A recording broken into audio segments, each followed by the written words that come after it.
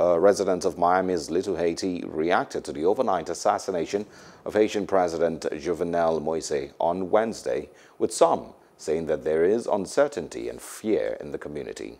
Florida has a large Haitian American population, and Republican Senator Marco Rubio of Florida called on the Biden administration to help bring the killers to justice. The only word that could go through everybody's mind is being scary. We are scared. We don't know what's next, what's the outcome. Are we going to be able to go to our country? Are we not? Are we going to be able to at least to have like a news from our people?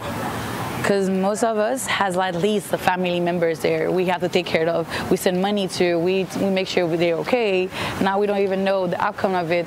Are we going to see them? Are we going to listen to them? Are we going to talk to them? The same gun he put in the people's hand, the same gun kill him today. Nothing people can do about that. That's his fault. You know, you might hear things, but nobody really knows for sure what's going on.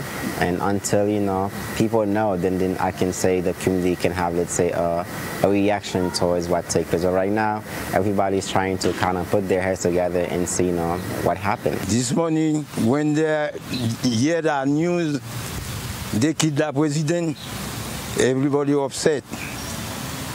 That go too far. Hello, hope you enjoyed the news. Please do subscribe to our YouTube channel and don't forget to hit the notification button so you get notified about fresh news updates.